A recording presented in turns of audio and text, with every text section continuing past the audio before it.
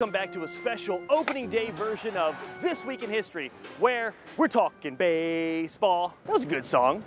In spite of the pandemic, Major League Baseball will attempt to play ball with a shortened season. So we're going to answer the question, when was the last time baseball played a short season? Over the 117 years of the league, there's been quite a few seasons that didn't go full.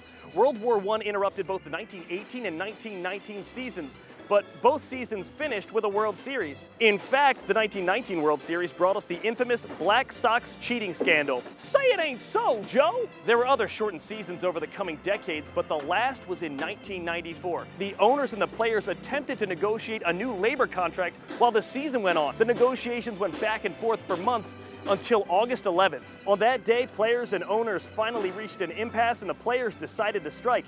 And the next day, they all stopped playing. There would be no playoffs, no World Series, and after that, baseball's popularity on a national stage would actually drop off. Fans saw the players and the owners both as greedy. It would take years to undo the damage that 1994 did to baseball. While 1994 had no World Series champion, the team with the best record was the Montreal Expos. And if you don't remember, the Expos eventually became the Washington Nationals when they moved to the district. How fitting is that? Another short season and the team on top is your Washington Expos. I mean Nationals, Washington Nationals.